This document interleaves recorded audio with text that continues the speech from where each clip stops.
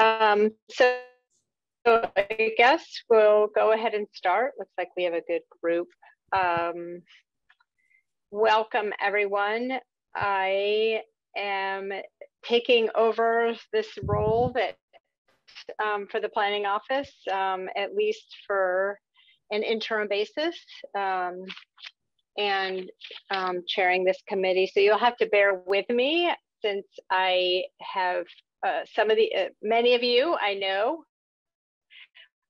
well, and others I don't know. And if I trip up here, just let me know that I'm going down the wrong path.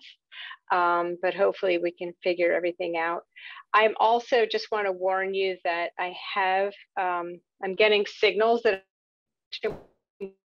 which was not happening before. So I don't know what's going on, but I've made Chris a co-host. So if anything happens, Chris, you'll have to pick up the reins there for me, I think. Gotcha. Okay, great. So you cut out there a little bit, Carolyn. I think that's what you were trying to tell us, that you were cutting out. Right? Exactly. I'm sorry about that. Can you hear me now? Mm-hmm. Okay. So as you heard, entering into the room, this meeting's being recorded, and we start out with public comment. Is there any public comment before we start on the regular agenda items? Jackie, do you have your hand raised? Or no, that's my cursor. Never mind. I will have some comments later in the meeting about some specific items, but I'd prefer to hold those comments. Yeah, and this would be for anything that's not otherwise on the agenda. So if it's on the agenda, then we'll get to it at that point in the meeting. So I'm not seeing anybody, so I guess we'll just go into the approval of the minutes, review and approval. Does anybody have any comments about the minutes? Move to approve. Okay. Is there a second? Second. Was that Chris? No, it's Ben. Oh, sorry. Rachel and Ben, right? Okay. The leads contingent. Right. Great. So there's a motion and a second. All in favor? I guess you do roll call on these. Yeah. Is that right? Okay. So Ben Weil, I'm just going to go down my list. Yes. Rachel Maori. Yes. Louis Hasbrook. Abstain. I wasn't at the meeting. Do you want to still accept them or no? Just sure. Abstain? Yes. No, I'll accept. Okay. Rich Parcelletti. Yes. And who else? Oh, Gordon Meadows. Yes. Okay, and I think that covers it. Chris Mason, sorry. No, I don't vote. Oh, non-voting, right. Non-voting. Okay. Okay, so it sounds like that passed. Thank you. Want me to take the next one, Carolyn? Sure, that would be great. Sure. Just want to present Stephanie Ciccarillo from Amherst Sustainability Coordinator. As you know, I've been working with the cohort on building energy disclosure, and Stephanie presented at the last meeting. I was impressed with what they're doing in Amherst. You guys have asked specifically to hear what other communities are doing, and so it was a shoo-in, it was a fit. And Stephanie's happy to share with what they're doing. In this case, it's efforts to establish a rental unit efficiency rating, right? But with that, I'll let Stephanie take over. Thank you for joining us. Thank you, Chris. Hi, everybody. So nice to meet you. So I am the sustainability coordinator for the town of Amherst and also the staff liaison to our Energy and Climate Action Committee. And so a subcommittee of that group has been meeting for several years now, actually, with the Rocky Mountain Institute's effort to accelerate building electrification in the state of Massachusetts. And as you know, there's been obviously a lot of legislation, things happening recently, but one of the efforts that sprung out of that was that we worked with a coach, a community coach, to sort of focus on something that we wanted to do that would help us sort of move some kind of effort forward. And we were really stuck on the idea of the fact that 40% of our housing stock is really, what is the main, other than the universities and colleges, the main contributors to our greenhouse gas emissions. So looking at that stationary building stock, we sort of thought, well, how can we move efficiency forward? What are the things that we, have to do that, make it a requirement? Because as you all know, it's one thing to work and deal with your municipal building stock, but there's not a lot we can do in the public, residential sector.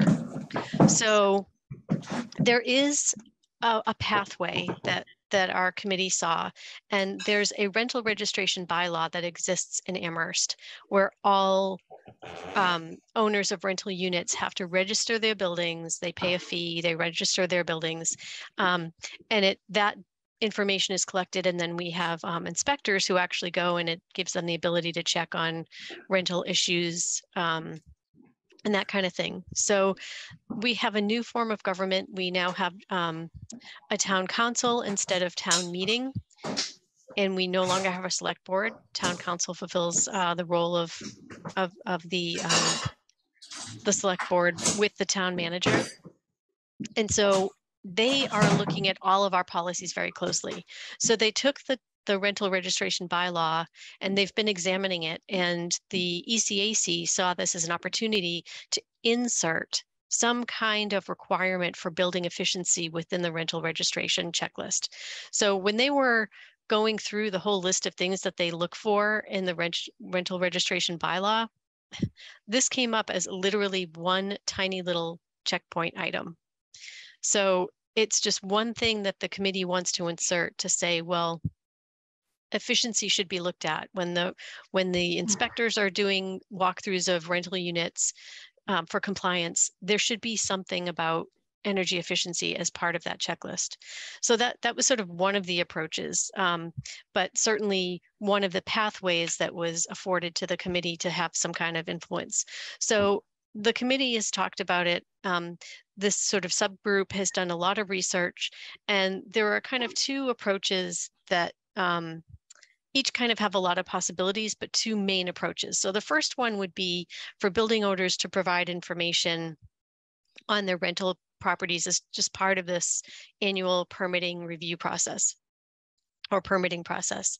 And that would be things like, basic building information, like the year it's built, the square footage, because although we have some data within our database, our assessors database, we don't have everything that we need, and it's not in one convenient package. So you have to kind of dig around, and it would be really hard. It's not even easy for us to generate reports. Like, this is one of those things as staff where it was kind of nice that it happened this way, because it really helps people understand that when people say things to us like, well, can we just have a list of the rental units and their square footage? And so we say, sure. And then we go to our IT department, and I cannot tell you how long it took them to try to come up with some kind of list with all of the requirements that they were looking for. It just wasn't that easy to compile one big central database of information. So this would be one way to start getting that information to make sure that it can be actually put into a convenient access.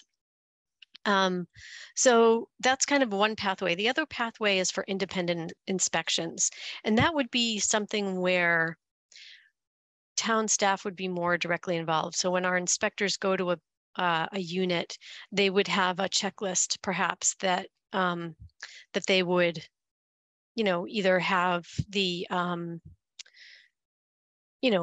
have ahead of time. That would be a requirement to sort of check off, and they'd probably have to work more directly with the property owner, but there would be you know, maybe rating systems like HERS or HES or BEAS or, you know, these other existing rating scores that could somehow be utilized so that, you know, these rental units have a identification, you know, energy efficiency means of identification. So those are kind of the main pathways. And I would say that we're not at a place where we're implementing this tomorrow. You know, this is it's been a lot of work trying to get this information. It's been a lot of work trying to sort of figure out the pathways. And at this point now, it's the town council, our subcommittee of the town council is meeting and discussing this rental registration bylaw. So they're basically looking for our committee to sort of come up with a proposal, which I'm encouraging them to do as well. You know, it really makes sense for this to be a role for them where they say, okay, this is the way we think you should go, and that they would sort of then propose that, and then the council would review it and decide if that's the way they want to go. So it's really sort of these two main pathways, whether it's kind of something that, you know, landlords just self-report, or staff has some kind of a rating system that's kind of a requirement that's across the board, and landlords have to comply with the rating system, or, you know, the inspectors have a checklist and they sort of check off as they go. So that's kind of the main things that we're covering. I mean, there's lots of, you know, within those pathways, there's other, you know, potential scenarios, and Steve, unfortunately, Steve Roof, who is the Energy and Climate Action Committee member who's been spearheading this, is actually traveling for work right now. Otherwise, he would really be the one who would be speaking to you. I'm involved in this effort, but Steve is the one more directly kind of spearheading this. So I know he has notes, and I know he'd be more than happy to speak to you some other time, or if you wanted to follow up with him directly.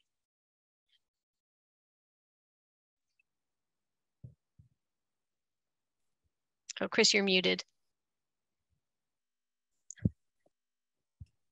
Thank you, Stephanie. We have a question from Gordon.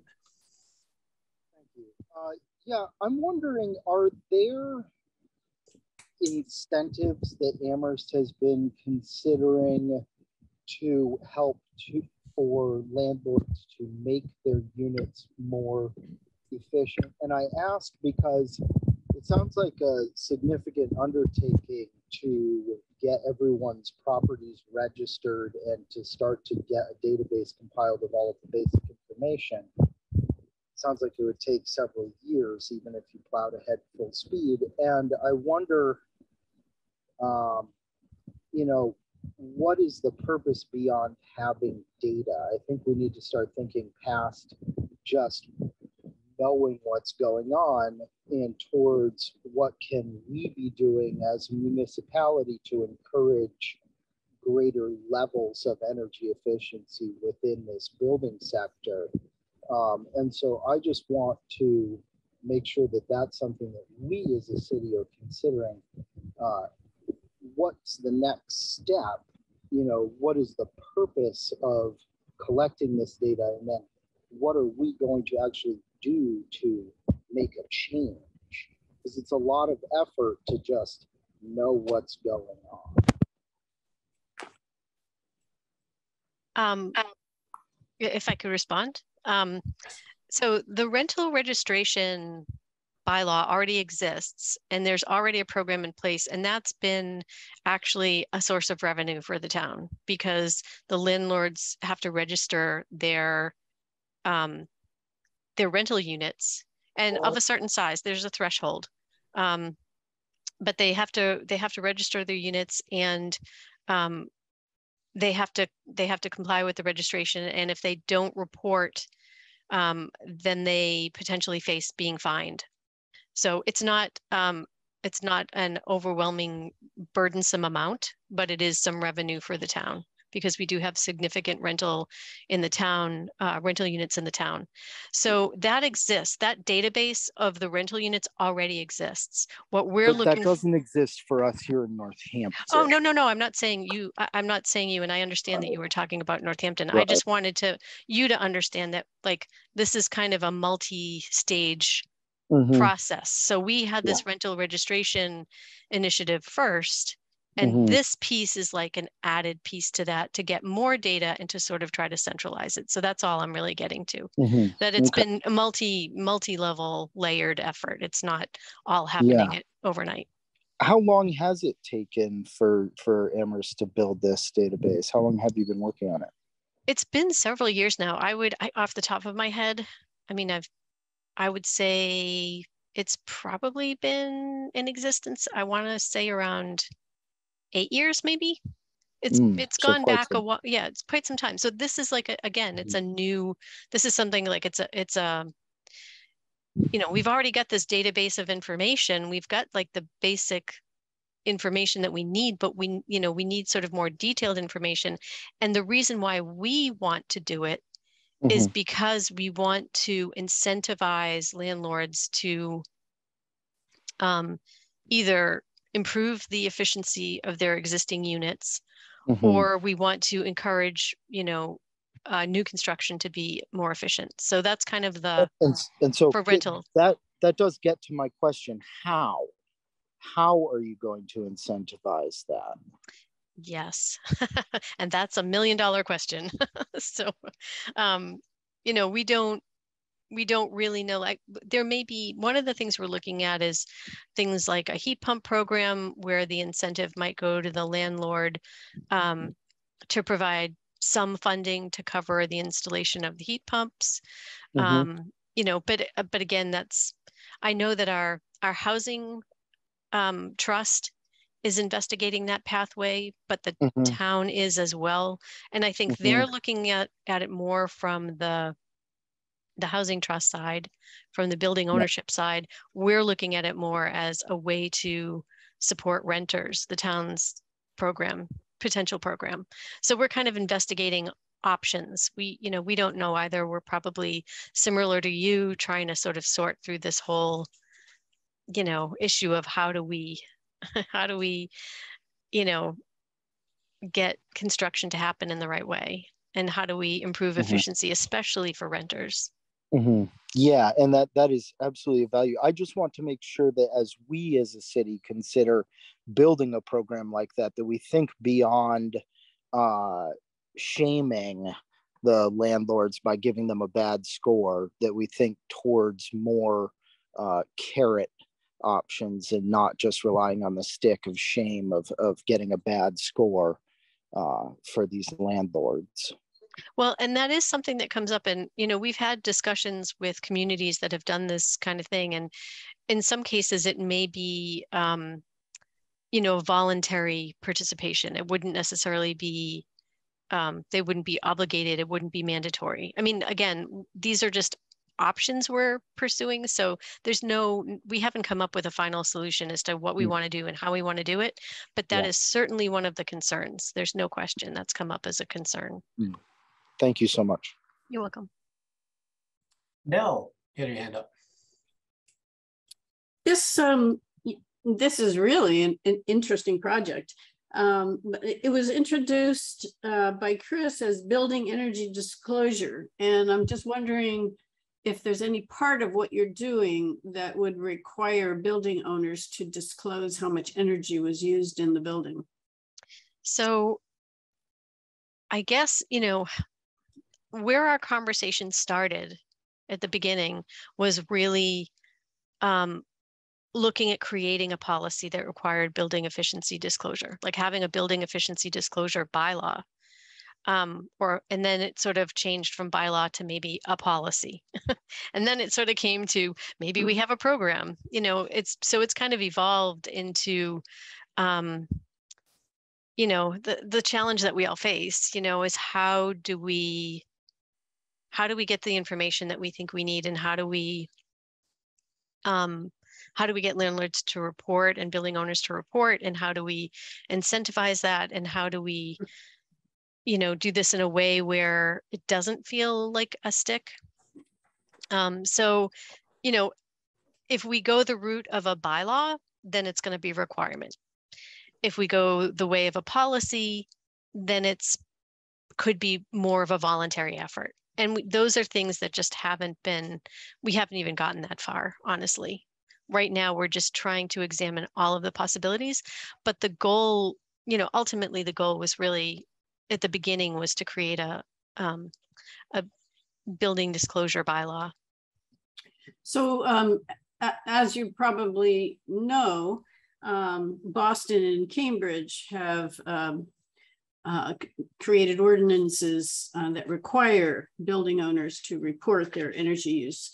And my understanding is that the current climate bill that was passed in the House today and is currently, as we speak, probably being voted on in the Senate, includes a provision that would be true statewide, requiring all buildings over 20,000 square feet to report their energy use every year. So I don't know whether that applies to any buildings in Amherst or Northampton, but it's an interesting thought. Yeah, and I would say that my emails have been very active today because of this legislation, because the group, an advocacy group that we were involved in with this RMA effort, a lot of those folks are the ones who are sort of behind supporting and advocating for this legislation. So.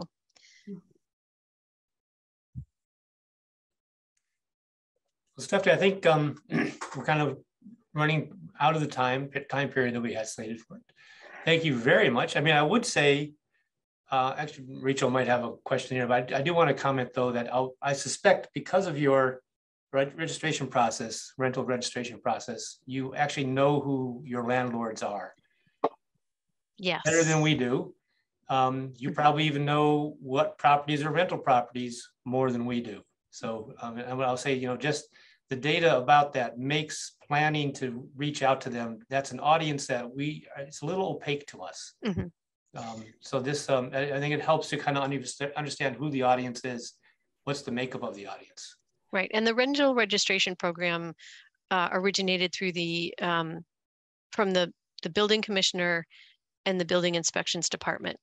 So, that's really where that came from, and it was in part created as also, a revenue generating resource, as well as, giving the town the opportunity to have that information and data, so that we have so many rental units and so many students that it was really, in response to some of the challenges that we'd faced as a community. And so this was the town's approach to sort of really try to get the reins on that.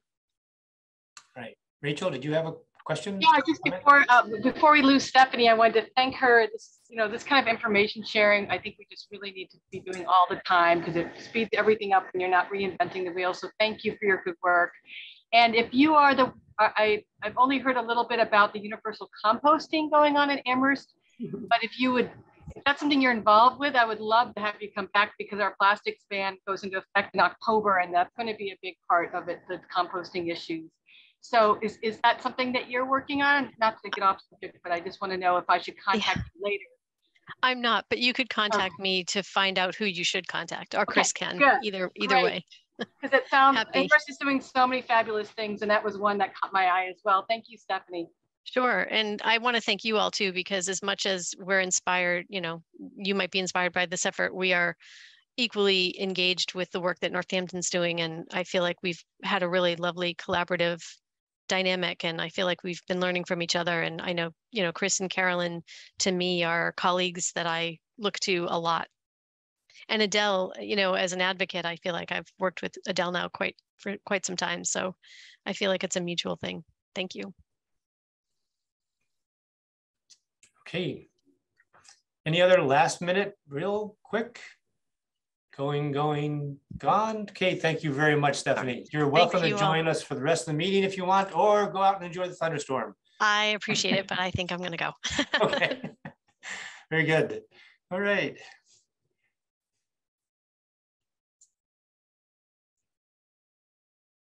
So Carolyn, I guess we need to come up with a new meeting time.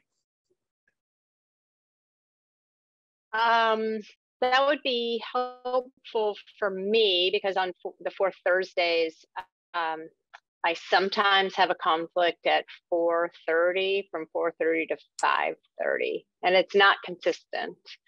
So I don't know if this time of the afternoon is best for everyone, or if it could be shifted up a little bit earlier, or if that doesn't work, you know, and maybe it's going to take a few rounds of calendaring to figure that out. Right, another it's option. on the, yeah, go ahead. I was going to say, you know, along with an initial conversation here, maybe something will pop out, but it might lead to like a when to meet, or a doodle poll or something like that to find something else. Yeah. I mean, the alternative could be same time, but not the fourth Thursday, maybe the third Thursday or whatever, you know. It's actually, for me, the conflict would be on the second or fourth Thursdays. Otherwise, I don't have a standing potential conflict.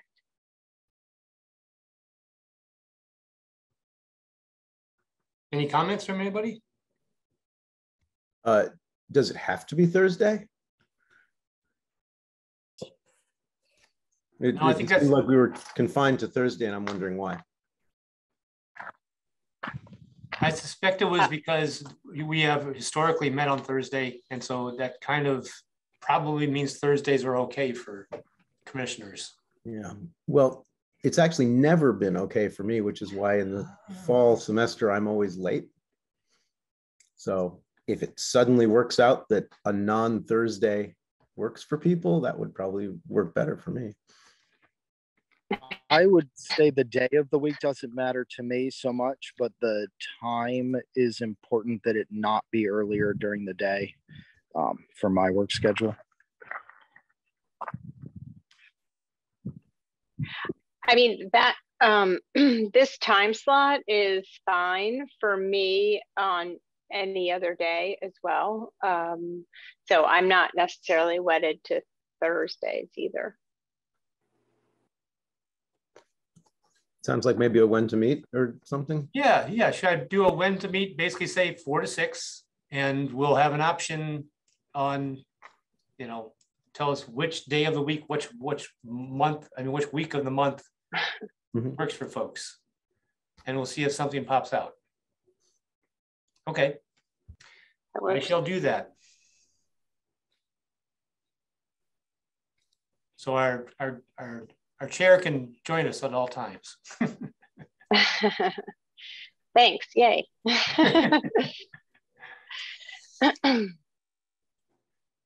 Okay, so the actually, do you want me to take the next one, Carolyn, as well? Sure, that would be great. Thanks. Great. All right. NESC membership. She's not here, but I'm going to make an announcement on her behalf, is that we are losing Ashley. Ashley is going to be stepping off the commission. So just want to let everybody know, get the word out there. We do need another member at large. If Ashley was here, I would be thanking her for her service. That's for sure. But I've been told that she's going to be stepping off. So, okay, I guess there's not really much to say about that. Just announcement. If she was here, there might be a few things to say about it. All right. And Carolyn, if you don't mind, I mean, I think I'll just take the next couple of, because yeah, absolutely. Yeah, you're not totally looped into everything the commission has got lined up. Right. So, right. Okay, so the this next item, just to explain it to you, Carolyn, is the commission asked to be given a heads up in enough advance notice so that they could have an input in any kind of project initiative, regulation, policy change, etc. And so we did form a document to kind of keep track of any new things coming down the pike. And that actually is kind of shifted to a document that is keeping track the status of different projects. It seems almost that's kind of where it's come to. It was included in your handout. I updated that so you can see some status updates in there. People want to look at it. I don't think we needed to go through any of it. It's just to give you an opportunity to know where we stand. It wasn't, that document was never conceived of as being a status document, but maybe we'll make it maybe we'll shift it to that way because that seems to be naturally where it's going. I will give everybody a moment here. Rich, Louis, Carolyn, you know, is there a new project coming up, project initiative regulation that the commission should know about, that we, you know, just a chance to bring something up right now?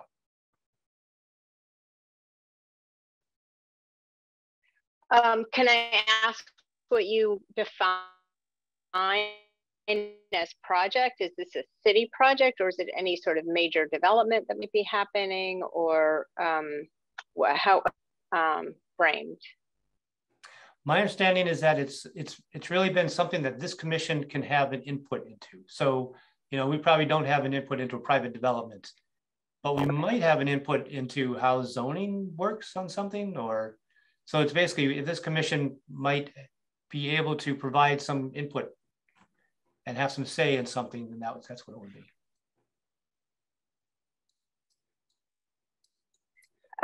Well, I did see on the list of things that were in stata, you know, as sort of underway. And I know you all reviewed, sort of looked at a draft of the lighting ordinance, I believe, a few meetings ago. That hasn't really progressed. We're still working on that internally, but we've had some comments, some feedback on that and comments. So that's, you know, that I think you guys looked at that, and it'll move forward to in a standard way to city council, and that process for public hearings and feedback through the normal sort of legislative process. And I'm just trying to see if there were, you know, other things from that list that I might have information about. I don't think I really see anything in terms of policy and zoning that would affect the Energy Commission at this point. Yeah, I'll get to you, Carolyn, on how to get a link into this. And so you can keep it updated if you want to. What I tend to do is look at it before each next meeting, just kind of update it in advance. Yeah. Yeah. And then it's just available because the commissioners can go up there and look at it anytime they want to. Okay. Yeah. All right. Then actually moving on to the next agenda item, following up from previous meetings, follow-up action table. That, yeah, you know, Carolyn, for your information, this was just the commissioners sometimes felt that something would be discussed, something was be asked for, and then they felt like, well, they never heard from that again. So this is a table where we just keep track of anything that was, and basically any action item that came out of a meeting, a discussion, so that commissioners can see what happens. So last time we had a presentation of Smith College. It was, everybody agreed that it would be great to do a field trip to see their geothermal system being produced. So I've reached out to Smith College, let you know they may want to set something up mid-August when a test well is being drilled. So that's a heads up. Other than that, Wayne was going to send something out on land use and green buildings. He did. I'd say that's complete. And Ben had some input to a design that we're doing at Lead School. And well, he's been quite involved with that at this point that stemmed from that conversation. So that's your follow-up on that. Carol, I'm going to suggest that we actually take the high impact projects and move that to the end of the discussion because it's kind of open-ended. I think it's probably better if it that makes sense. Yep. Yep. Next one, we have submitting comments on the draft stretch energy code. Just real quickly, as folks know, the draft stretch energy code and this opt-in specialized stretch energy code are out for comments. July 22nd, that's tomorrow, there's going to be a public hearing in Westboro, Mass. On August 2nd, there'll be one in Quincy. There's none in Western Mass. There's a virtual one on August 8th. And then on August 12th by 5 p.m., the DOER would like to have all public comments submitted. So I'm kind of assuming there's some folks here are interested in providing comments on the stretch energy code. And I didn't have anything specific to present. Last minute, Adele provided some, she's been working on a draft letter that could be something that comes from the Energy Commission. This meeting right now is the only chance we would have to actually say, as a commission, we want to have a voice here. Certainly any individuals can, that's for sure. I can bring up Adele's draft letter and share the screen so everybody can see it. It was sent to you just last minute before this meeting started. But before I do, does anybody else have suggestions? Has anybody else got a list of things they want to send off to the DOER regarding the stretch energy codes?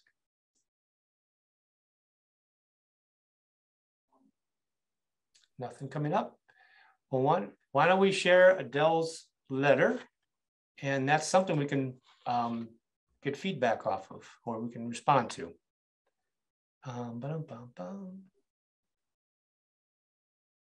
I thought I had it here.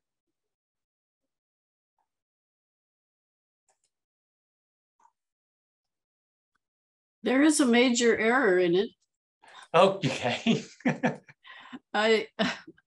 In the second paragraph, the first sentence, it says the June release. It was actually February. The current one was released in June, but the previous one was released in February. Okay. Adele, do you want to walk us through this? Sure, I'm happy to. You know, this is a really complicated subject, and I've done my best, but, you know, I'm sure that some of you could do a lot better. And I have access to a network of very highly informed and expert people. So I've taken a lot of their ideas in this letter.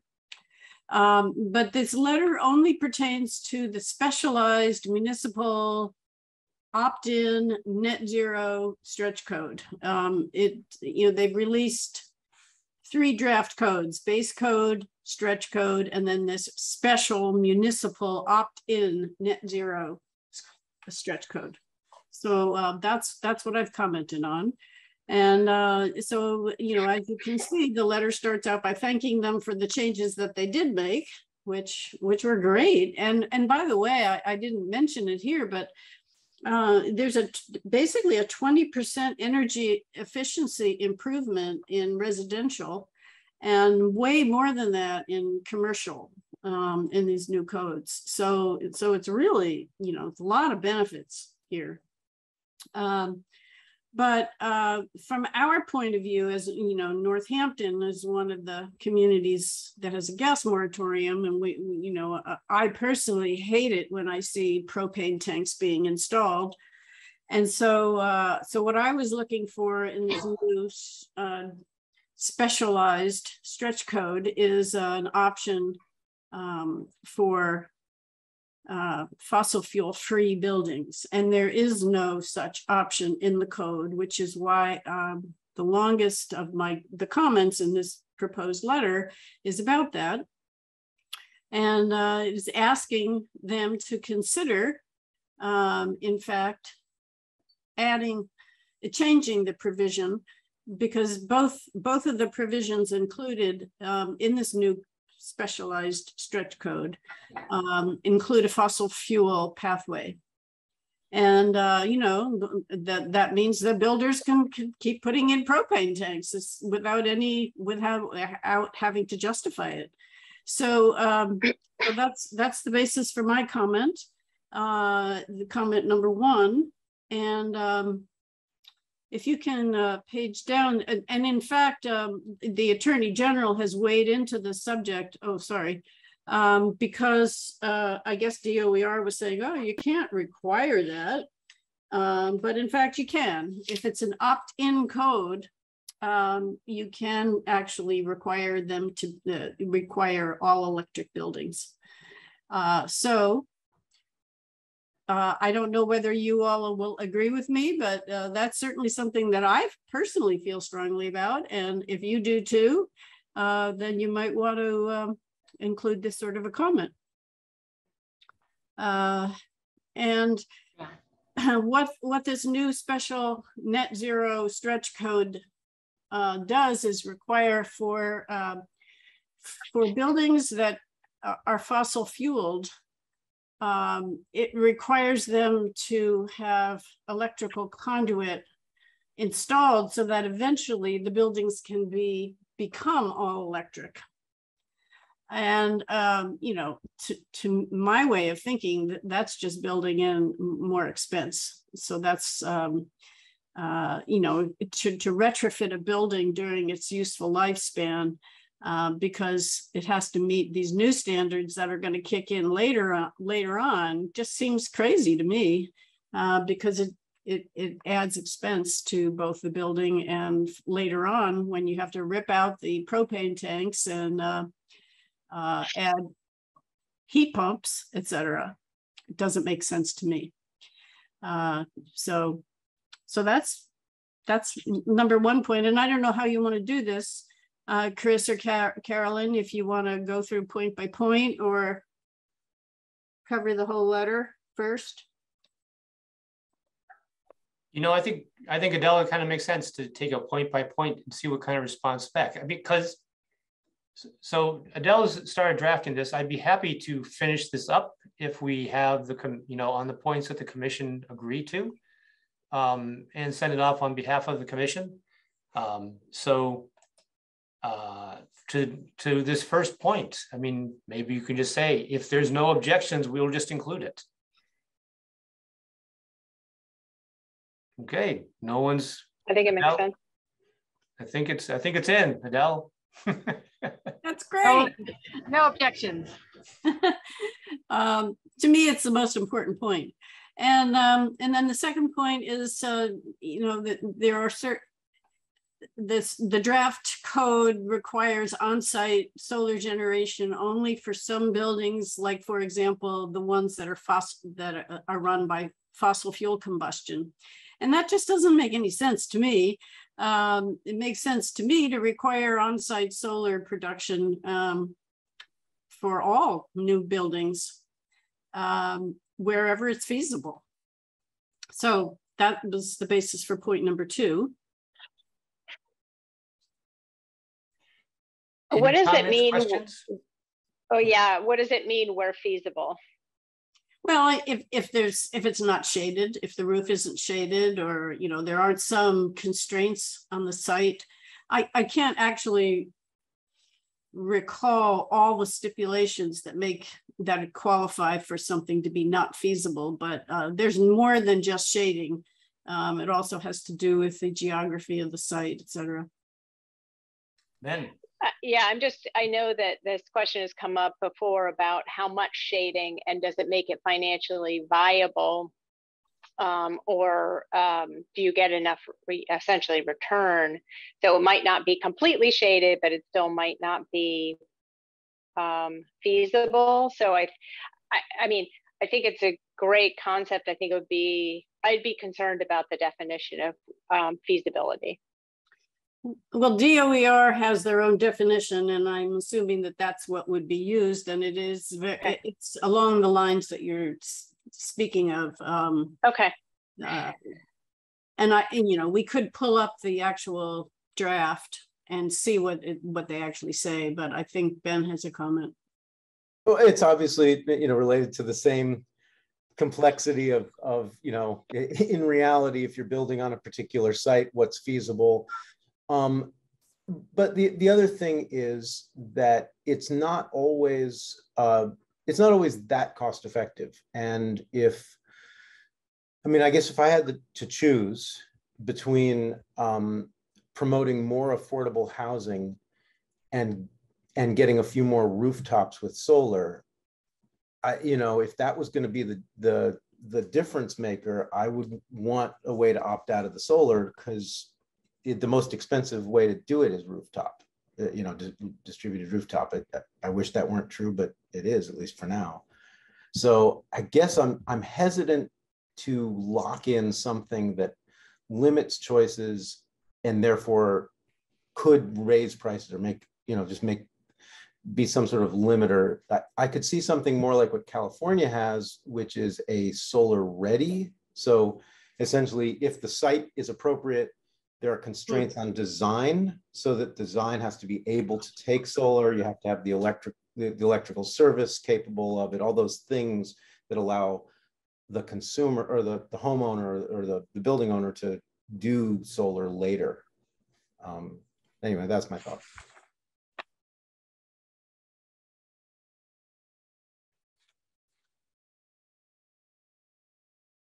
Okay, so it looks like this one's not a slam dunk. No. Louis. I'd agree with Ben in the sense that I'm really afraid that we're creating a single family house code that adds enough to the cost of a single family home. I'm thinking about $25,000 worth of solar on the roof that has a 10 or 12 year payback that we should be looking at not so much a requirement as a way to incentivize especially for low income or potentially low income or less expensive housing. Current code has the solar ready provisions built into it. Solar isn't something where you have to pull something off and replace it with solar panels. You can add them later at some point. And following code, it's not a very difficult process to do. But I think cost to the actual ultimate resident is something we need to pay attention to. Some of the larger scale projects seem to have some good support, but on a one family, two family, small development basis, it gets pretty expensive pretty quickly. Gordon?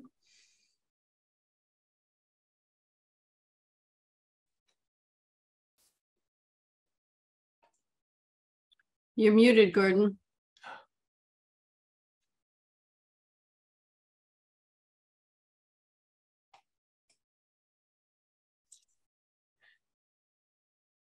Are you there, Gordon? Your hand is raised, but we can't see your face and you're muted.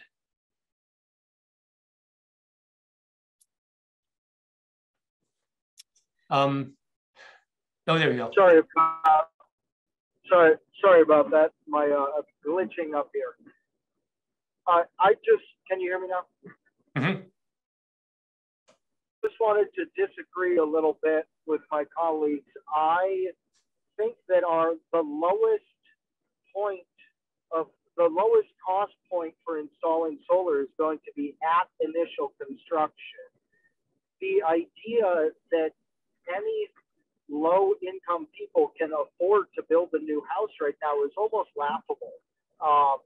There are no low income people building new houses. The cost per square foot is astonishing, even with current building codes.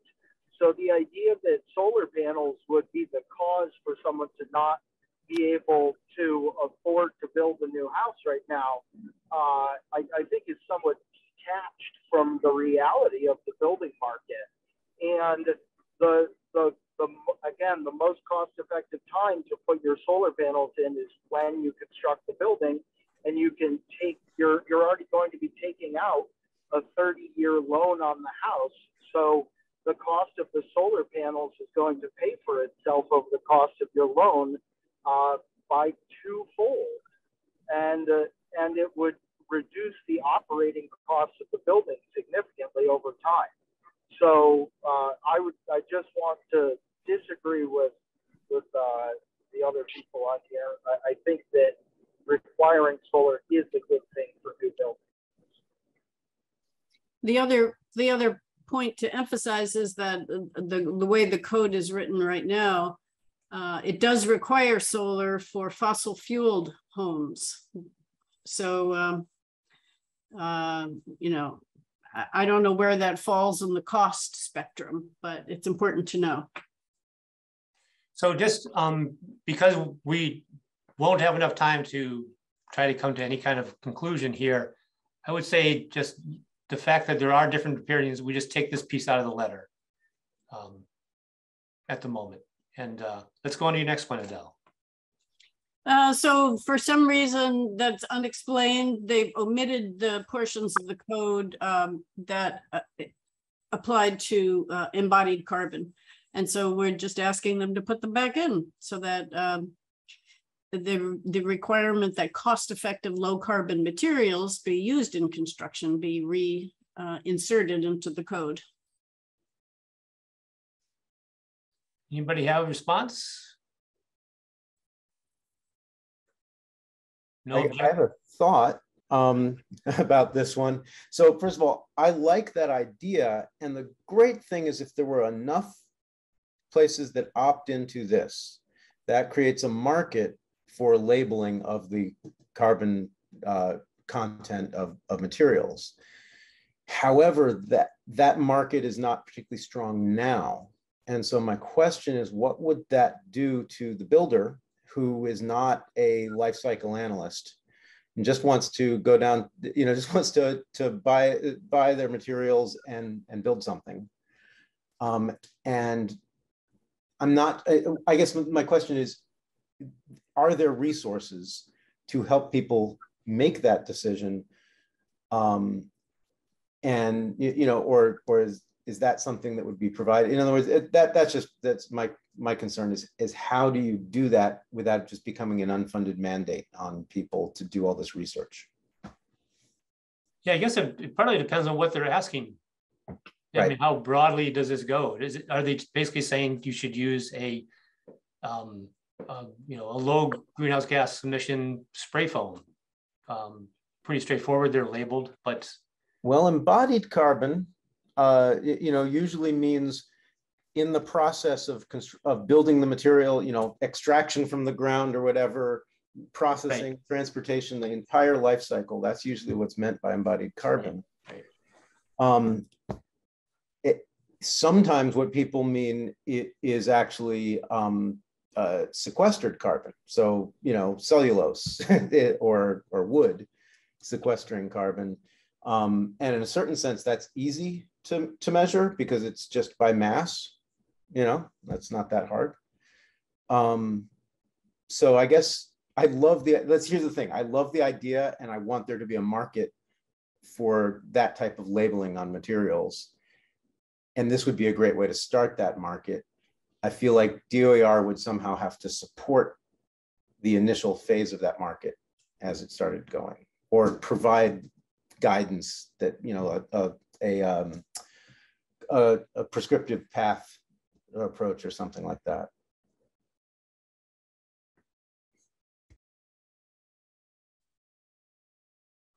Interesting. I don't know what the market forces are right now. So are you saying that you would like to eliminate this in the absence of there being a labeling program? I mean, no, right? Because I just said how I want it. But I wouldn't be surprised if the reason they were omitted was for a reason similar to what I just described. So, I mean, we can urge it, and that makes them have to think about it again. And unless someone disagrees with the underlying principle under it, then I think we should keep it, I guess. Right. If it's based on the fact that they simply, builders will not be able to find product and builders would be up in arms about this, they won't include it. One would assume so. So urge it, just modify the language a little bit on that one. Okay. Yep. So right now it requires, after the municipalities vote to adopt the municipal opt-in net zero specialized stretch code, it's required that they give a 6-month notice. And there are some people who are thinking that that's really too long of a time because everybody knows this is coming down. So why wait 6 months to actually adopt put the new code into practice? Louis?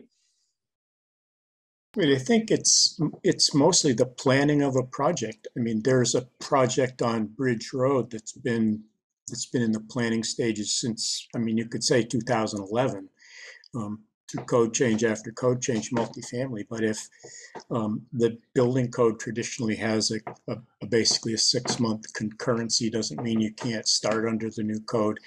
And it's been that way for quite a while because of the lead time for planning a project. So the question that I would have is, when a project gets permitted, surely it must specify what exactly which code it's going to follow. So in any case, it looks like Carolyn wants to say something. I was actually just going to say most of what Louis just said is that the projects are planned, well in advance, and B, I don't know that everybody is aware that this is happening and it's coming down the pike. Not that we couldn't do big public outreach about it, but I think that it really is a matter of timing and planning and for expense purposes and acquisition of materials. So are you saying that when somebody pulls a permit for a project, clearly I'm assuming that they have to have they have to be in compliance with the code that exists then. So if there's a new code that comes into play after that's been permitted, the new code would not have to be followed. Is that, I mean, I'm assuming that, and I'm looking to you as the expert to answer that question. Go ahead, Louis. Well, certainly once it's been permitted, the new code doesn't apply. But if the project had been in development for a year and a new code showed up a month before they submitted for a permit, there'd be a scramble to redesign whatever project there was to meet whatever the new code is, hence the 6-month or even 1-year concurrency that building codes have used. Okay. So it sounds like you want to eliminate this request. Sounds like it, yep. Or at least debate it. I mean, I thought it was also partly, so, I believe the codes go into effect either in January or June, right? July, right? July, okay, yep. So it just kind of neatens things up that way too. So you don't have it implemented in May in some towns and in February in other towns. So yeah, I think we'll take this one out of the letter. Okay. So the DOER cost studies, don't include the current prices, and it seems to most of us that they really ought to redo their calculations based on the new costs of building, so that it may very well make the fossil fuel costs look a lot worse. Because the costs of fossil fuels are going up, and the price of renewable energy, solar panels, are going down, down, down. So it seems reasonable for them to ask them to update their cost studies. I can understand why you're asking that. I will say my understanding at the moment is that electricity costs actually have gone up a lot faster than gas prices have at the moment. If they look at it at the moment, it may electric house might actually look less cost effective. Unless it has solar. Unless it has solar. Right. This is a dangerous game to get into. Right. Because like you just said that solar's gone down, down, down. Well, that hasn't been true recently. And of course, a building is depending on who's building it and how it's being financed, is either a short-term or a long-term investment. And fuel prices or energy prices in general are all over the place. And yeah, right now electricity is rising, but relative to the price of electricity over a very, very long time, it's relatively stable. Whereas most of the delivered fuels, especially, are wildly fluctuating up and down, and the unpredictability has a cost. So, so I think it would actually be reasonable to say they should use a price, but they shouldn't use just this year's price. They should use or either, like what I've started to do myself when I'm doing energy studies, is I now give high, medium, and low prices. I look over the last 15 years and I use inflation adjusted prices. And yeah, don't get me started on inflation and the exclusion of fuel and food in the price on the CPI, but you use inflation adjusted prices.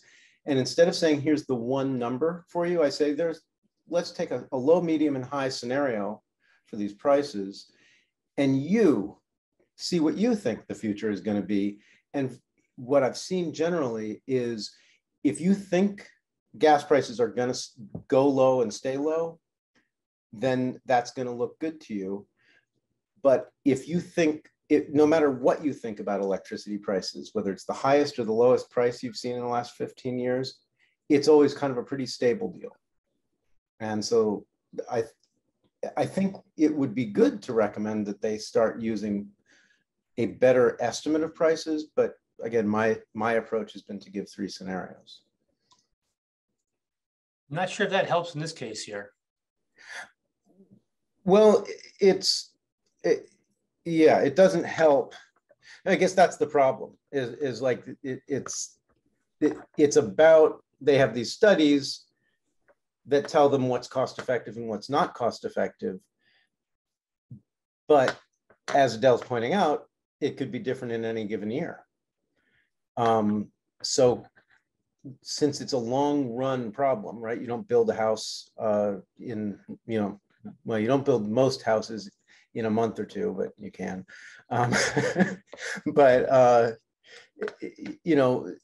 the idea that we would encourage them to come up with a long-term price or set of price scenarios, you could even weight those scenarios, right? So it's like, the 95th percentile likelihood that you're going to be in one of these other scenarios, at least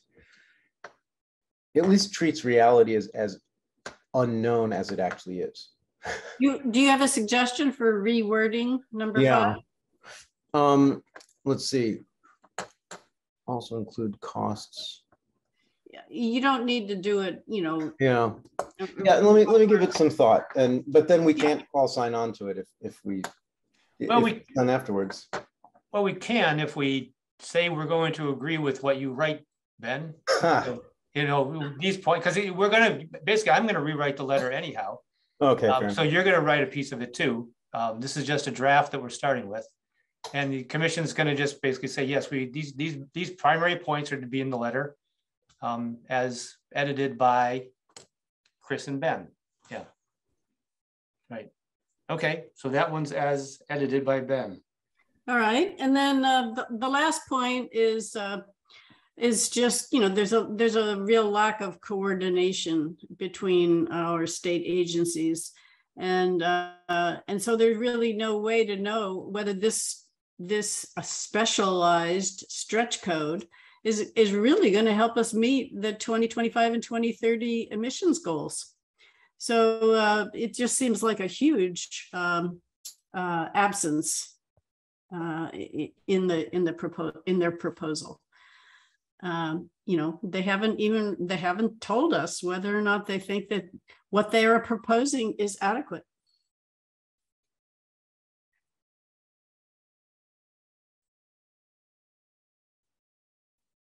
Carolyn? I get you the chair though. I don't know. I'm sorry.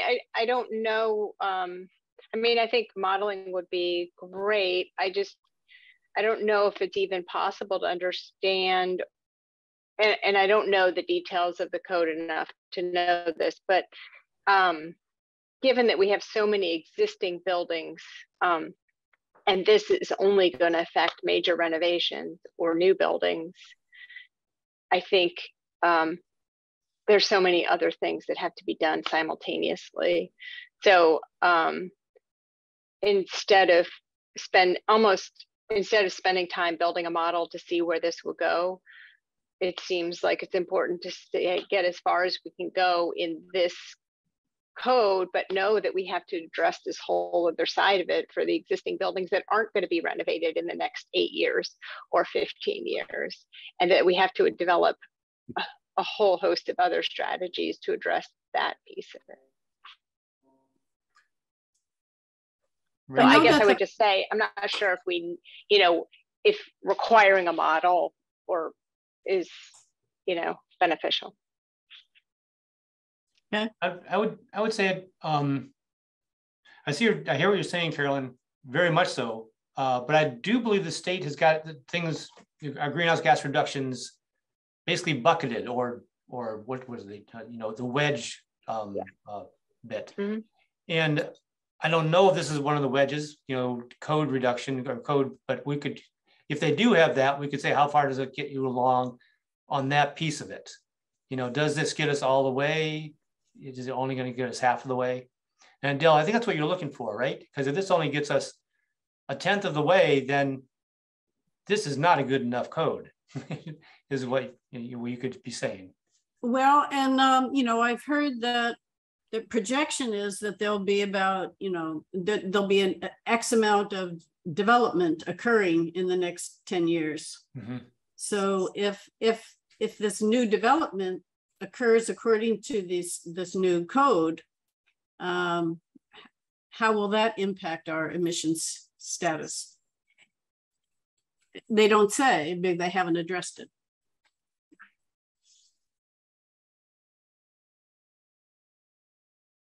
I personally would be fine with leaving this in the letter because it can do no damage.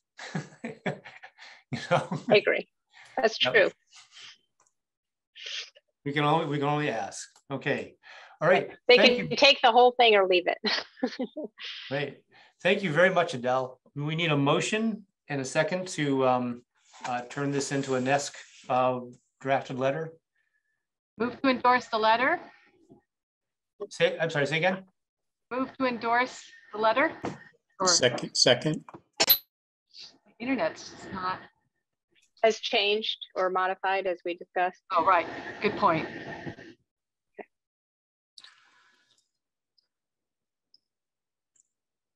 Just writing here.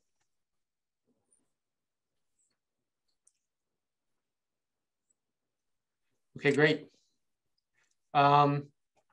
Roll call vote. Louis? Yes. Carolyn? Yes. Marissa? Hi, Marissa. I wasn't, hi, hello. I wasn't here for the whole discussion, so I'm going to abstain, but it looks great. Okay. Ben? Yes. Rich? Yes. Rachel? Yes. And Gordon? Yes. Thank you, Adele. Great. You're welcome. And yes, thank you, Adele. If anybody here hasn't had enough of this, at 7 o'clock tonight, you can register to join in the MCAN letter writing workshop on this topic. So if does anybody want the link? I can read off the link right now. I think that was last night. Oh, that was last night? Yeah. Okay. All right. I'm late. Okay. However, it was recorded, so you could watch the recording, I bet. Great. Yeah, I saw something about the recording coming through and I said, why is it recorded? It hasn't happened yet. Maybe there's 2 of them. All right. Getting confused on Carolyn. You keep track of the agenda? I think it's climate leaders now. This is a heads up that the DOER is coming up with what they're calling a climate leaders. It's kind of like a green communities program on steroids. And they are looking for feedback. So I just was gonna give people a quick overview of what this is about. Let me get to the right place and I will share screen. I'm gonna stop sharing for a minute.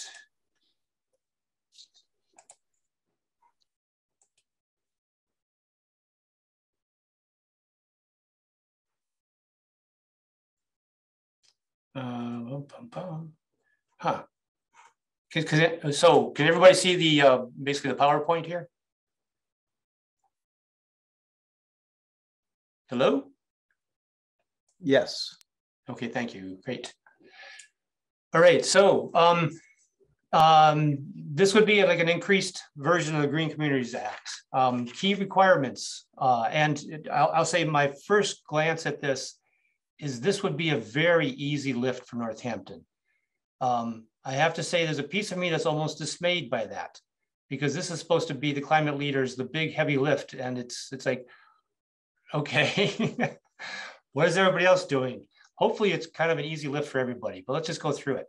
So you must be an existing green community member, easy. You must establish, maintain a local committee to advise, coordinate, and or lead clean energy and climate activities. Depending on how they phrase that, I would say that, you know, the Energy Commission probably fits that. Maybe it would have to be tweaked. Maybe we would have to start something else. Maybe we would have to, but I'm not sure, but probably so. We would need to be have MVP community status. Carolyn, can you confirm that we do, right? Yes. Yeah, right, okay.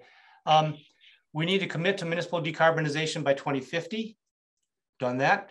Formulate a roadmap for implementation. I could say that the Climate Resilience and Regeneration Plan is probably a roadmap. Yeah. But again, it's going to depend on how they frame it. Have a zero EV, or I don't know why that, I don't know what the Z is in there for, zero emission EV.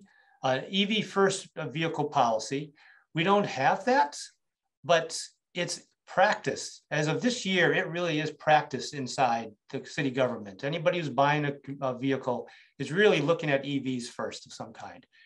It'd be a great thing to turn into a policy. So city councilors, I think this would be a great policy to add, that, you know, anytime we buy a new vehicle, we consider an electric or a hybrid electric plug-in first. And then adopt a specialized stretch energy code. I would be highly surprised if Northampton doesn't do that, but I think we're going to do it anyhow. And then we would have to demonstrate leadership in these 3 different categories. And I'm going to jump down here. Your 3 categories: clean energy and climate policy planning, community engagement, equity considerations are required, and clean transportation and mobility.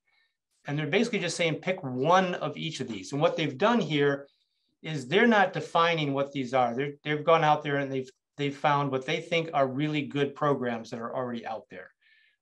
Programs, policies, whatever. They're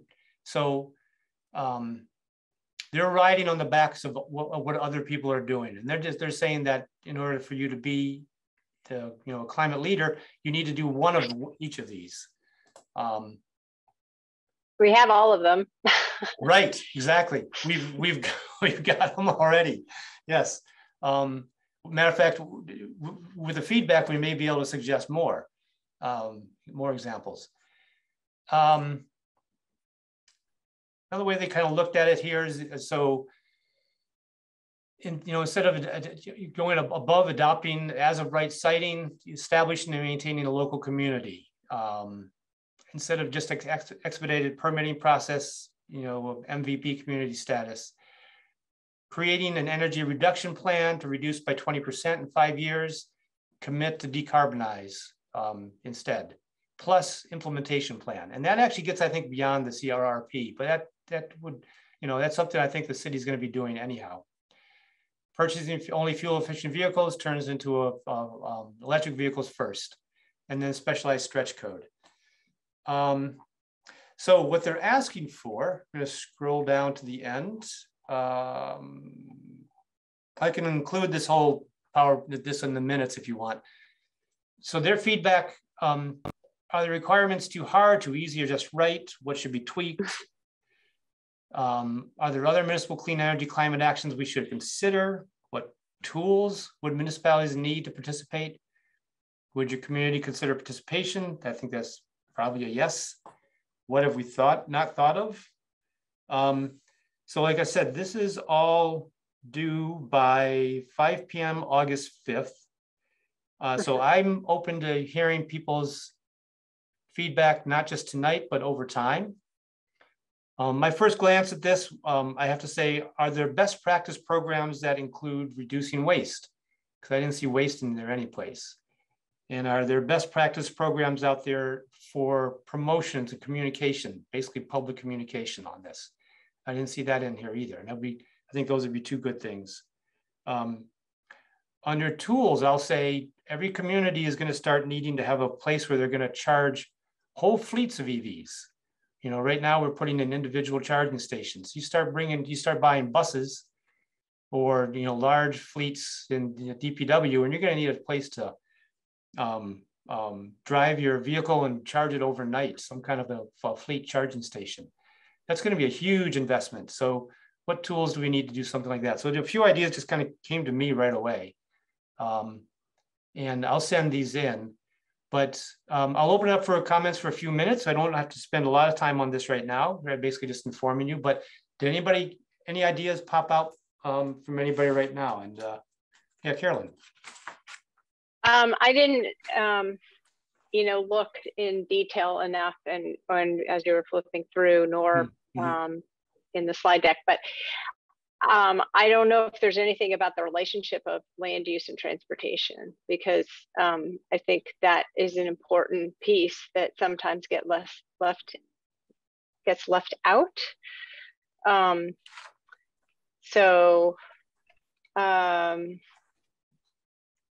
mean, this looks like it's mostly about clean transportation, but it doesn't much help if you're forced to take transportation for every trip that you need to make because you are separated from where you need to be going. Great. By other than walking or biking. Right. Oh, by the way, one of these good practices, I can't remember which one, is actually they pointed to Northampton. Mm-hmm. Oh, here's Northampton Urban Sustainable Growth Overlay District. So listed as an exemplar. Okay, great. I'll follow up with you if I need more details in providing feedback to them, or you can just let me know if you're going to do it yourself. Adele. I had a thought when I was reading this, that it would make a really good opportunity for this commission to evaluate how effective it's been and make a list of all the things it's accomplished that would be included in the application for this program, of all the things it's accomplished over the last 5 years that wouldn't otherwise have happened. And perhaps even include, you know, a list of what this commission would like to accomplish in the future. And I don't know whether that, certainly that could not be done by August 5th, but August 5th is just for comments, and then presumably the application process will be much later. Okay. Yeah. I have, someone else raised their hand. Rachel? Yeah, I was just going to concur with Adele. I think that sounds like a great idea. I think it would be really orienting, and it would help us make big decisions that are coming up about, you know, how we're going to coordinate our climate initiatives in a multi-department way to make quick decisions as things literally heat up. You know, that kind of feeds into the select high impact projects a little bit. I'm sliding on agenda items, but is anybody interested in signing up to sign on for that? Or should we?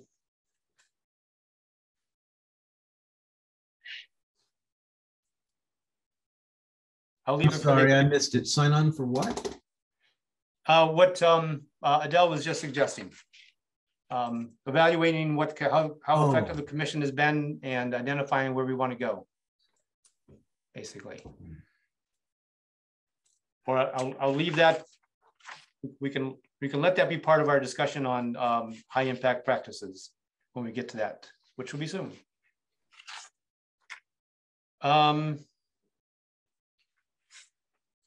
Okay, thank you. That does that. And Rachel, do you want to present now or after the high impact practices discussion? Well, my internet, oh, can you hear me? Oh. Yes. Yep. Okay. My internet's acting up. So why, maybe I should go now in case it gets worse. I don't know. Sure. Okay. Luckily, we have Adele here who has did a lot of the heavy lifting with this proposed ordinance. So I would like to, kind of officially recognize Adele so that so we could also, Adele could answer questions and make comments on this. And I also to apologize that I didn't get a draft to people a little sooner. So yeah, so I think you have it in your mailboxes, but let me pull mine up. Okay. Okay, you're gonna share? Great. Well, I don't think I can as a non-host. Can you share or do you? I think I've got it. Okay, if you can't, you can make me, yeah. Wow, my eyes, hold on. That's off of section, oh, here we go, up to the top. I think so, yeah. This is it. Yes, I believe that is, and they'll let me know if that's the wrong, I believe this is our latest version. So yeah, this is a home rule petition. I believe we talked about it before, the fossil fuel free in new construction, but also in major renovations. And so this would go through the home rule petition process, which means that the mayor would have to be on board. The mayor, I believe, is on board in kind of a spirit that we really wanted to have this draft fine-tuned before I handed it to her. Solicitor Seawald has gone over it and made comments and minor comments, and we've incorporated them or responded to them. So that's where we're at now. So I would really like to introduce this to council. I mean, first of all, get the mayor on board because she has to be for a petition, and then introduce it to council and go through the council process because it's really it's a really long process, and there's a lot of time for fine tuning actually later at the state level, and then when if it comes back, hopefully to us here.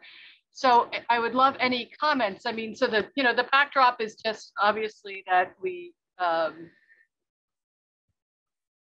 this does tie into the state the state level actions, and that's actually a more motivation to get this going because really the more home rule petitions cities and municipalities put out there, the more pressure, frankly, it puts on the state level to just pass something at the state level. Yeah, so I guess I'm looking for any comments. Let me just see if I wrote anything. A lot of communities, this is based on legislation that our communities have already passed in as home rule petitions. I believe Newton and Dell, we could tell you which ones, yeah, and let me just see it. Right, so yeah, I guess I'm just looking for, comments. I was really trying to be mindful about existing homeowners and new construction. So I believe, let me look at my copy because I'm having trouble reading the shared copy. I believe, yeah, we leave that 51%. If you're doing 51%, new renovation, then this would kick in. And of course, there's exemptions. So I would love to hear any comments anyone has before I bring it to the mayor. What's your timeline, Rachel? I mean, can people give comments back over the next week or two, or well, that's a good right away, or? Well, yes, in the sense that I'm committed to submitting this, and then so the council process will be going. We'll have to go to subcommittees, legislative matters, and council. So in that sense. But I guess I would say if there's any blocking concerns, I would love to hear those now because I really want to get this moving. It's such a lengthy process. So yeah, so be times for more amendments and such. But if anyone has any kind of really big conceptual blocking concerns, I would prefer to hear those now. Can you just clarify, is this, if we do a home rule petition, it's only in effect, there's a timeline, right? That this would be in effect, like is it a pilot project, or is this for permanent? No, this is permanent. And Okay. so that's kind of going at kind of parallel action at the state level. And so in fact, our home rule petitions act basically like advocacy pieces that nudge, because ideally what really happens is the state, passes, passes similar ordinances, because it's so much simpler than trying to appeal for a home, So, Right. so it's kind of a parallel process, but they're not. So this would be a permanent, ordinance if approved at the state level, and city council here. It would be a permanent ordinance here in Northampton. There's ways, it is an interesting comment though, because there's ways in which MGL, Mass General Law interacts with city ordinances. So I guess things can be impacted by what the state does and doesn't do that's similar. But at this point, that's what would happen. May I interject? Of course. So there are currently at least 10 home rule petitions that this one is based upon.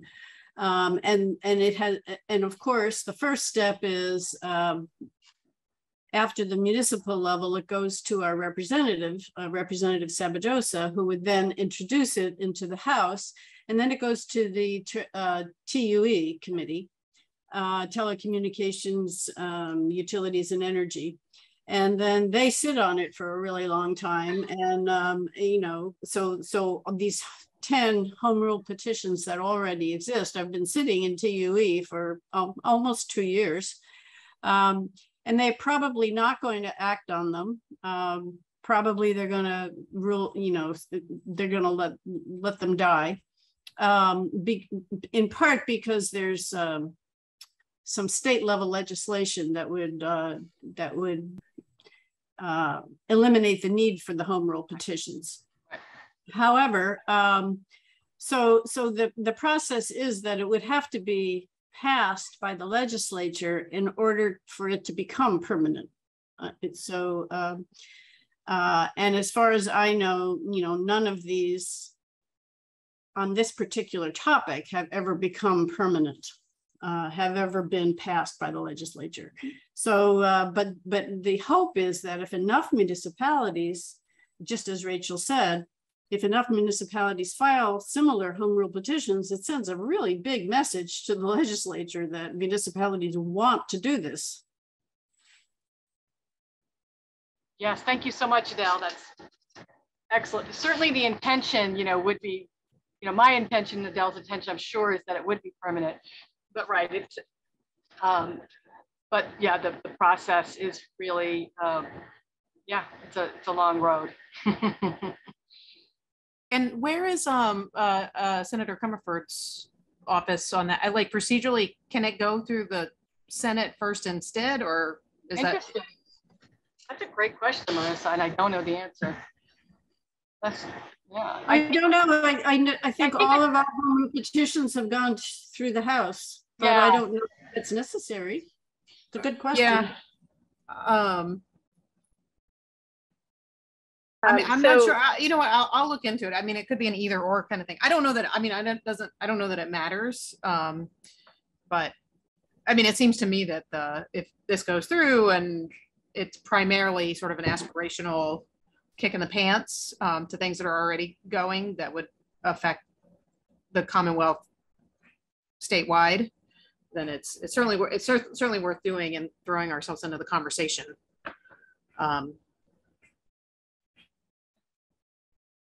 So I think it's great. I just wondered procedurally if it had to go through the House first or could go through the Senate, and if anybody's talked to Joe's office to kind of know where they're at.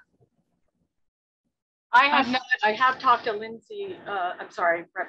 Sabadosa, and I think again, no one's seen this specific draft, I believe, but in spirit, she's ready to move it forward. And I believe Adele has talked to Rep. Sabadosa, but not, yeah, because it always starts with the House. I hadn't thought to start with Senator Comer. Right.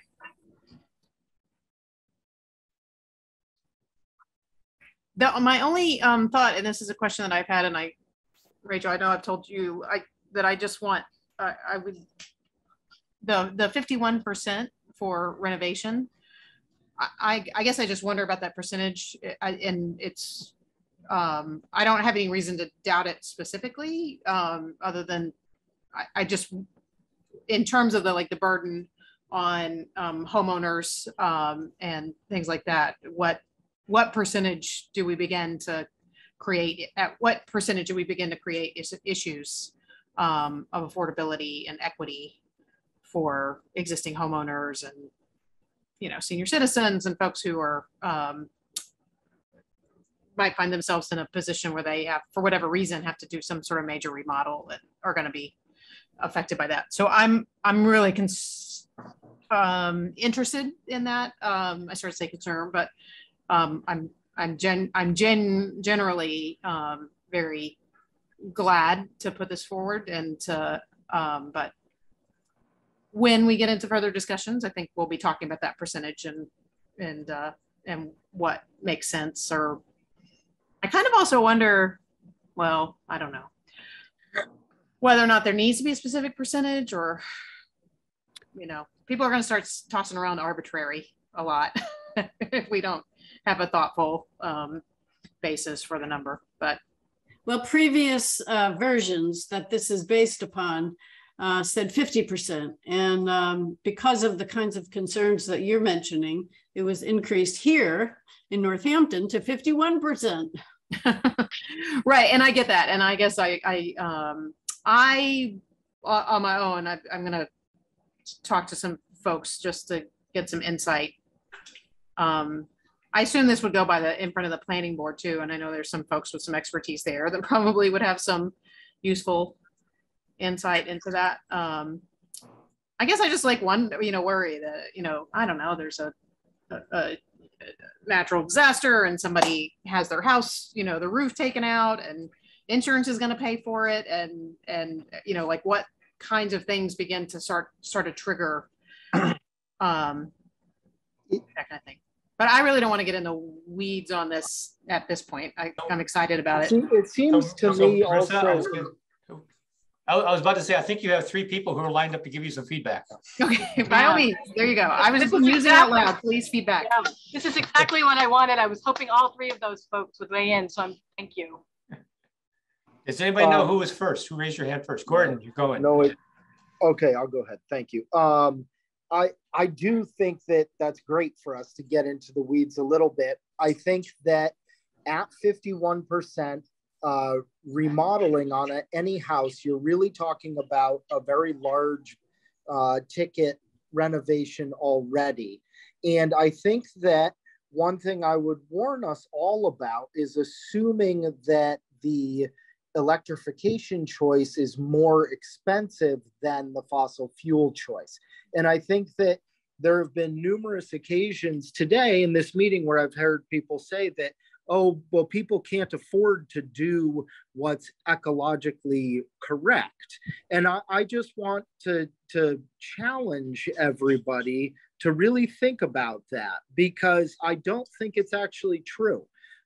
Heat pump systems with all of the rebates are probably the most cost-effective systems for anyone to put in. So I just want to say that if we're making people do the right thing, it's not necessarily going to be the most expensive thing for them either. It should actually be the cheapest. And long term, when we look at the effect on people's monthly budgets and we're concerned about equity and the cost of utilities really piles up. If we're making people put solar on their buildings and eventually put storage in, it's ultimately going to lead to lower costs. Ben?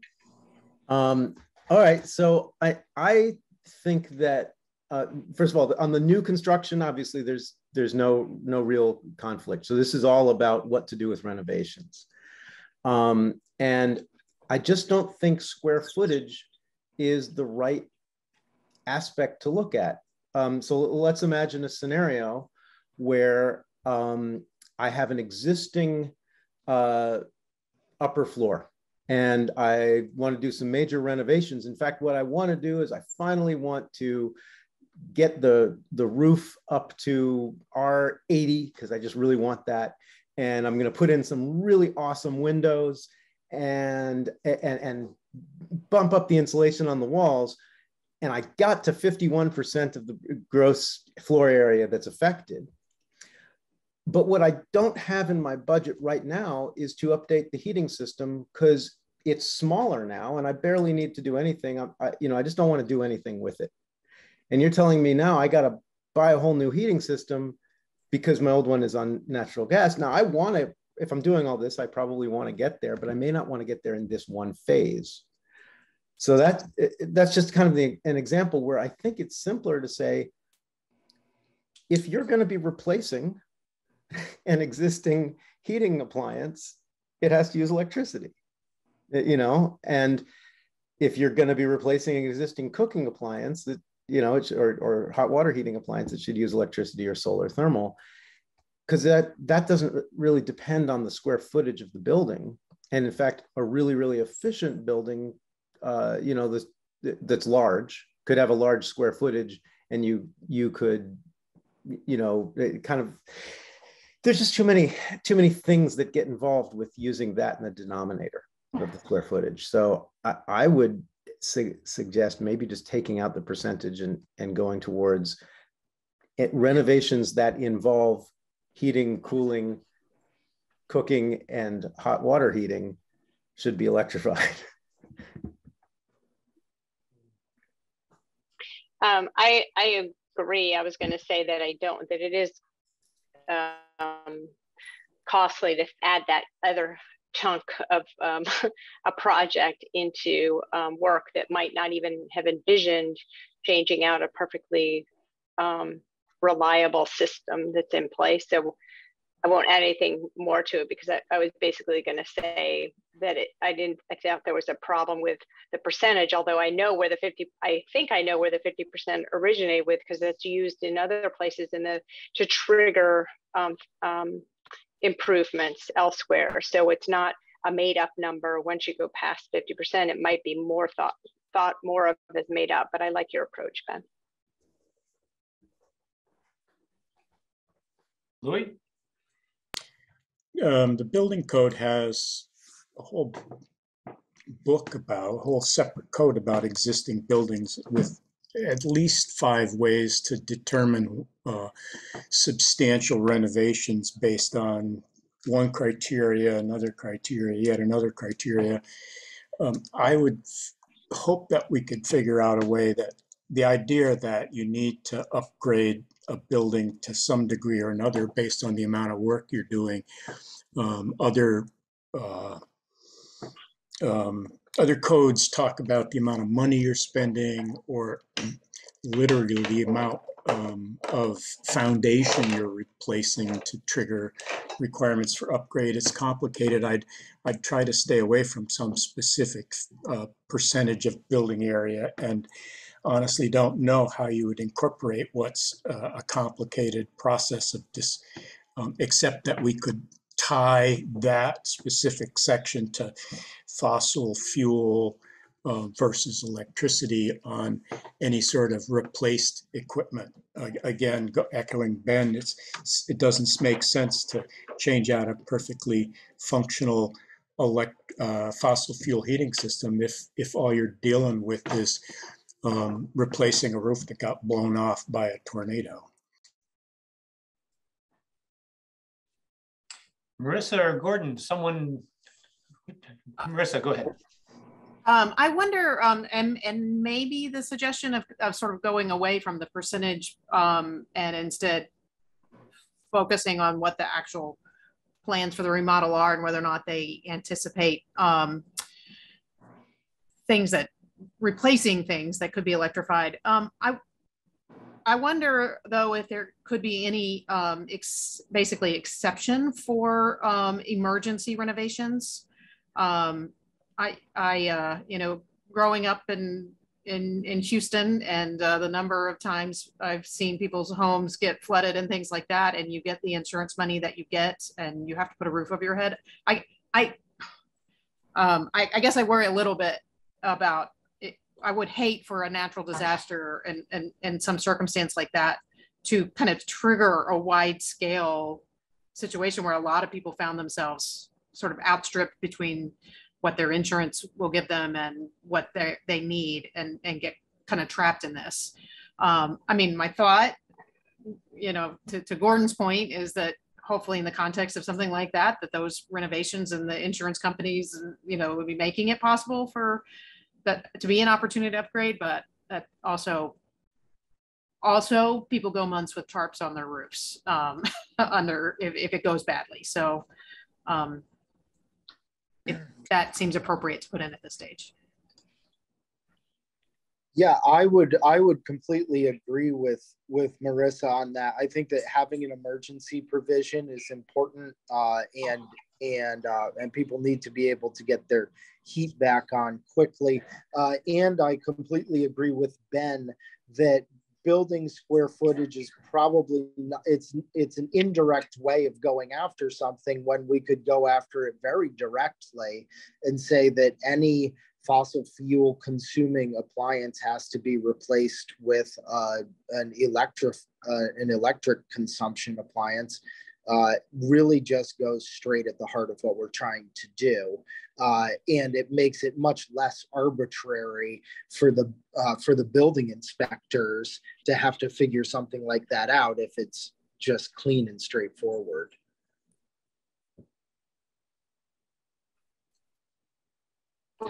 Hey, Rachel, I think you got your feedback.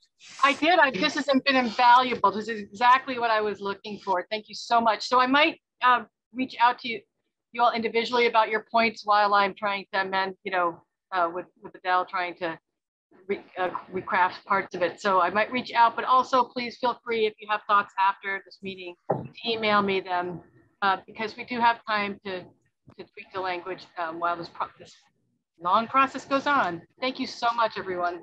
And Rachel, just briefly, I don't know, you and Adele have already put so much into this. If I'm welcome to, I'm happy to join onto this. Oh yeah, that'd be great. If there's anything I can help. That would be awesome. I'd love that. Thank you, Marissa. Yes, I will marry you. And yeah, and what are we talking about again? And so then, but I do the point about, you know, that is, you know, there's a little irony in the emergency renovations because the climate emergency is going to force more of those. So I really appreciate that's a really crucial point. Right. Okay, as we move on, Carolyn, I just want to let you know what happened right there was that the commission asked for some specific things in an agenda to go forward. And those include rotating reports from department heads. This time, we didn't have any department head that hadn't gone recently that wanted to report. That's one of the few times. Rotating reports from the at-large members, and then rotating reports from city councilors. And that actually kind of got missed for a while. This was the first time we've had from a city councilor. So that's what spurred on that as part of this. And it was, you know, you can see why. We might have been dodging it. I'm not sure if we got missed, Chris. But then you got fortunate. No one was pushing you until all of a sudden I realized, oh, that's supposed to be on this agenda. I've never asked. Okay, but just great. Thanks for that. Yeah, just filling you in on where that was. Okay. Perfect. The last piece we have then is an ongoing discussion on, Carolyn, to fill you in on, the commission has gone through all of the actions listed in the Climate Resilience and Regeneration Plan, and they looked at all of the sections, the action sections, and identified the ones that they prioritized, the ones that they felt the Energy Commission could somehow be involved in. And it's, I could share the screen with that again. I think I have that. Yep, there we go. And in this case, I don't know what you guys are seeing. Uh-oh. Probably not full screen. Here we go. In this case, I've hidden the rows that didn't have a high priority one. So the green was the highest priority, yellow is the next level up, down. And so it then goes into a conversation of, these are the ones that we listed as high priorities. What do we work on? What's the commission going to be picking to kind of take a, grab the bull by the horns and try to get something, done. I'm just going with that. I'm going to leave it open for conversation again. Does anybody have further ideas on where to go? I mean, we did hear from Stephanie earlier. We have, in Energy 2A, encourage the real estate market to place greater value on building energy features, including deep energy retrofits and zero energy new buildings. I believe energy disclosure is a part of that. There's the cohort out there that's working on this that I've been attending. It seems like that's one that it's a policy type piece that someone could take a hold of, but I'll leave it up to, it's got to be the commissioners who kind of come forward with some ideas.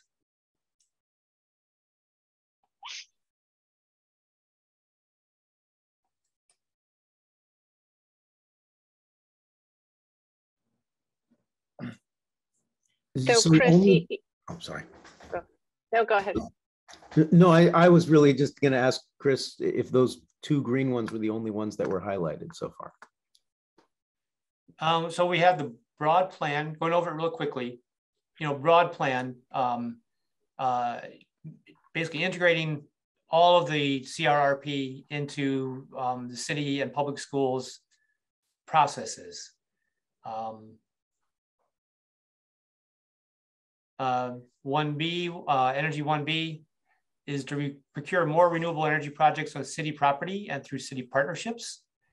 I'm not sure how that was envisioned by someone to do this, but so Energy 2A, that's the encourage the real estate market to place greater value.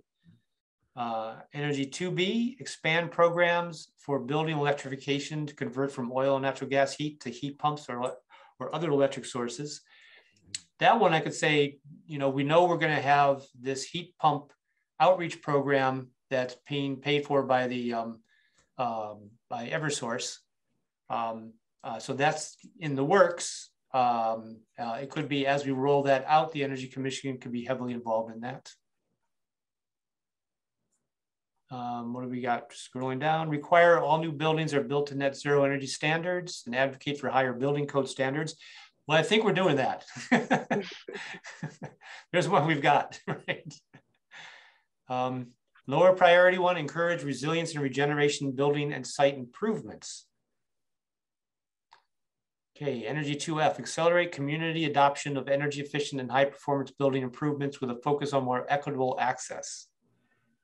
I do see these kind of community outreach ones as being someplace that I think the Energy Commission could be quite active in some way, whether it's, establishing policies, helping the city with outreach and education, just networking with the community in some ways, knowing where should we, how do we get involved in the community? Where are the leverage points and stuff? I could see the commission being helping out in any of these kind of forward-facing, community-facing activities. 3A, I scrolled past it. Where we go. Adopt city open space management practices for soil carbon storage. Hey, Chris, I'm sorry to interrupt. Sure. Can you tell us what you're looking for from us in this section? So I see us going through all of these things, but what do you want from us for this discussion? So it's not so much what I want. It's there at one time when the climate resilience and regeneration plan was being formulated, it came to the commission and there was a huge discussion on why are we spending so much time planning? We should do this better. We need to be doing action. We need to be moving on things. We want to do stuff. Yeah. I mean, this huge amount came from you guys. And then what we dragged through the, pulling out the climate resilience regeneration plan. I frankly think the NESC's input to that was essential. I think it was not really worth a lot before it got to us, or written by consultants. And I think it had huge holes in it. And I think you guys filled the holes. I think it's a much, much better plan because of that. But all along with my mind was that you guys wanted to do stuff. You wanted to move stuff forward. And that's what we've done in the past. When the Sustainable Northampton Plan came out in 2008, the commission went through it. Well, actually, in that case, the plan actually had the commission listed as a prime action, mover for a number of them. But we just went through them piece by piece, and the commission said, okay, we're going to take this piece, we're going to take that piece, so we're going to work on it. Louis, you remember that.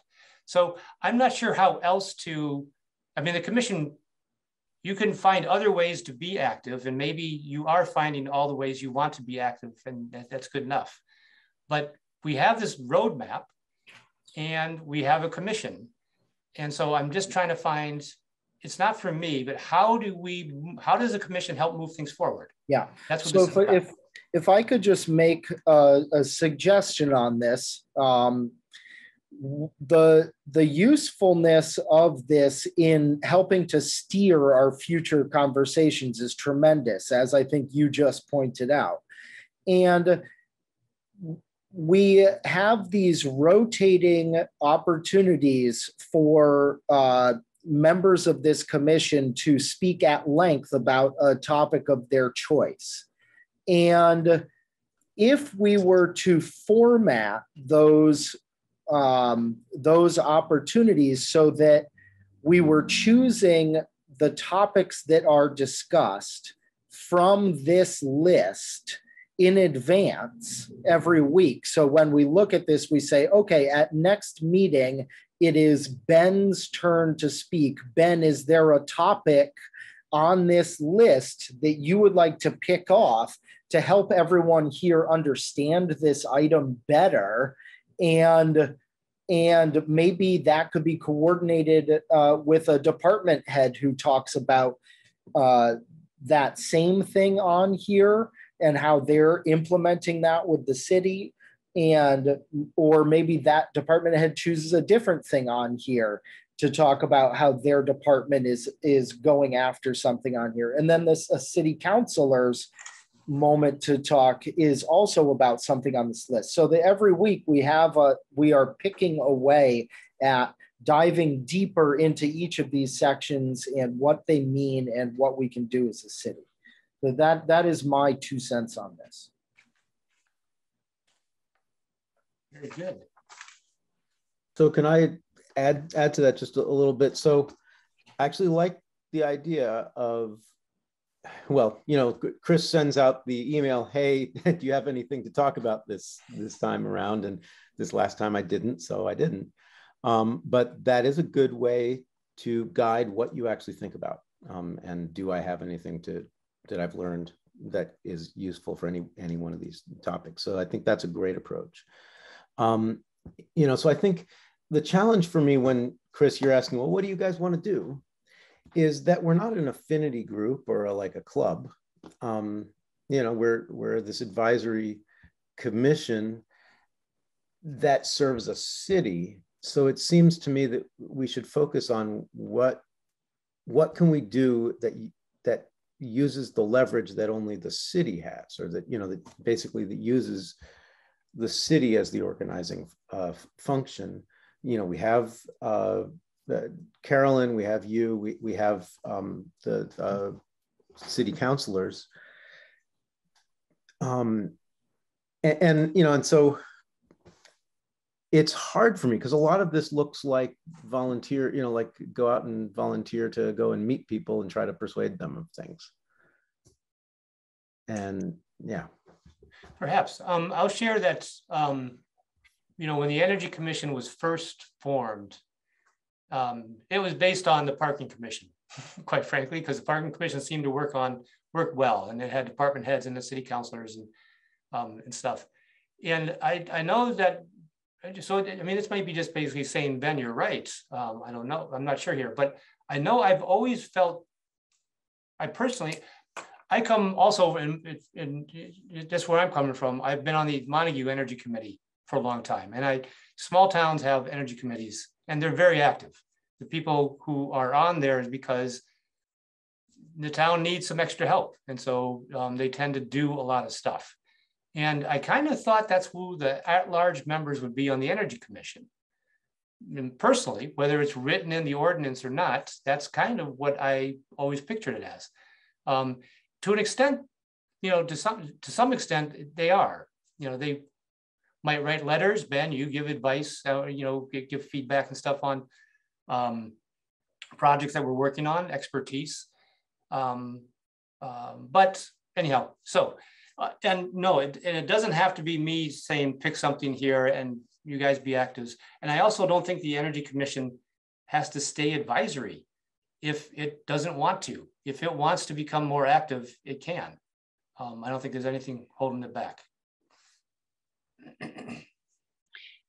To follow up on that, I think those are good comments about sort of how to put this forward on the agenda. Maybe there'll be someone who will reevaluate this list and then say, okay, I think this really should be the next nugget that we pick off and work on at the next meeting, and have it as an agenda item. And if someone wants to take it as, I want to figure out what the biennial plan is going to be, or start working on how we structure a biennial plan, or whatever it is that's on these, highlighted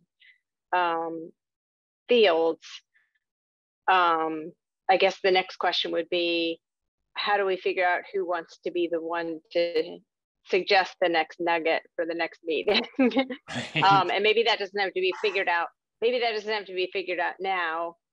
Maybe it could be figured out between now and the next meeting, that we know that we want to have an agenda item that someone's going to say, you know what, this is really important to me. I think we should move this piece forward next. Don't know how to do it, but here are some thoughts, and can we start sort of thinking in more detail about it? I think that's a good finish there, Carolyn. I mean, because we are out of time now. And so instead of asking now who's going to take the next, next month's jab at it, I guess I'll put out my typical request, and we'll give this a try. Chris, there was one more thing that I just wanted to address. At the last meeting, we had discussed forming a subcommittee on mowing practices in the city, and I believe myself and Rachel and Rich had volunteered to be on that subcommittee. What do we need to do to form that subcommittee? I think just schedule a time to meet.